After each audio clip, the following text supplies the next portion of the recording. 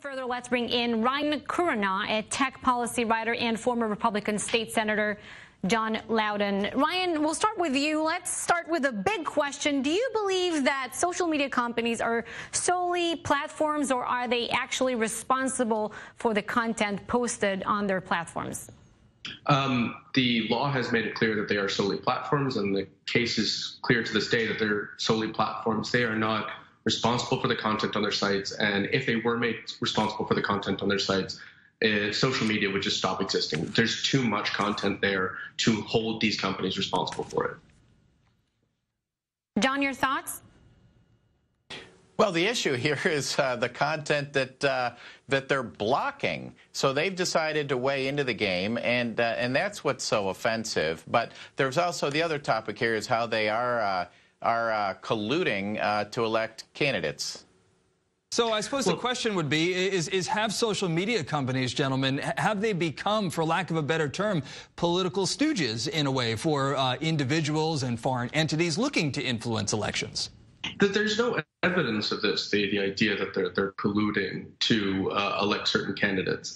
The alleged anti-conservative bias that sites like Twitter and Facebook have, yes, there's a few cases, but it would just go against the company's bottom lines to try to continue with this. And it would not seem to me profitable in the long run to alienate a large American demographic. John, we heard Sheryl Sandberg saying today, we were too slow to spot this and too slow to act. This is on us. Well, the whole thing is a smokescreen for the colluding that they did to elect Barack Obama in 2008. Google and Facebook, and probably Twitter too, but at least Google and Facebook were at the table planning the Obama campaign. They had these amazing, powerful tools, and they used them to elect Barack Obama. This is well known. I just want to interject. Please don't interrupt me. And then so in 2016, Cambridge Analytica and Steve Bannon to elect candidates for a long time.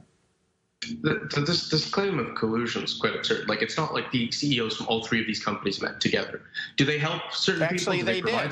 They actually did. They actually did meet together. Obama's inner circle kitchen cabinet included top executives from Google and Facebook. This is well known. From Google, let Ryan respond. There was evidence of Google helping the Obama administration. They do have this kind of relationship with the campaign, and providing this kind of data, though, there's nothing that violates election integrity from doing that, from collaborating. You then went on the other side to say about the Cambridge Analytica thing and about micro-targeting. There is no evidence of votes flipping as a result of micro-targeting. It may be an effective campaign to get things shared, but it usually targets people who will respond to that type of target. Gentlemen. So there's no...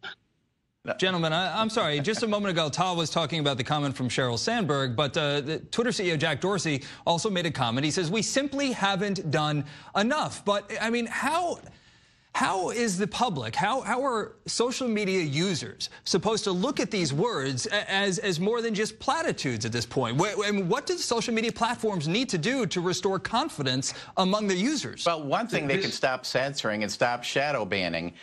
You know, how many user agreements in these social media companies that everybody signs so that you get it for free and you basically sign away your rights? How many of these user agreements say, yes, you might spend all day long tweeting and no one's going to see your tweets because we're going to secretly ban your tweets from being seen by anybody with our analytics? You know, some tech geek in the Silicon Valley came up with that. That wasn't an accident.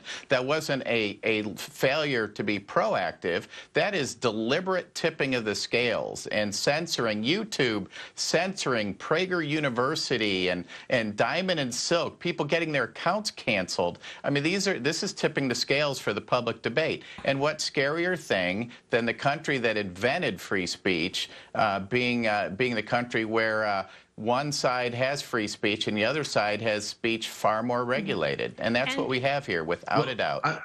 I just want to respond to that. Why would you want to regulate the speech of these companies, though? They have free speech as well. They have First Amendment rights as well.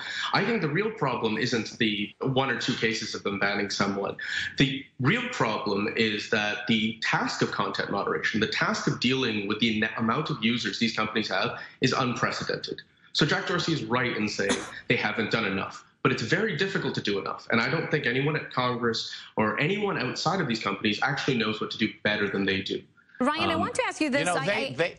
Ryan, I want to ask you this. Yes. I understand why hacking into computers, using users' data or changing votes, really, it's illegal. But what about fake ads? Why is that so important? Aren't we, the consumers, the ones to decide what's fake, what's new? Isn't everything on social media fake in a sense? Well, so the problem with that is, so they didn't respond to this before the 2016 election because nobody knew that this would happen. But afterwards, there was a huge backlash to these companies as a result of fake ads and foreign interference. And it is just in their market incentive to respond to what the consumers want. And then what the consumers want is to be protected from fake news. What the consumers want is to not have foreign meddling. No. There's no. Pull that one. Pull that one. All right. I want to see a poll. We're going to have to leave it right there, gentlemen. Thank you so much for your time, John and Ryan. Thank you.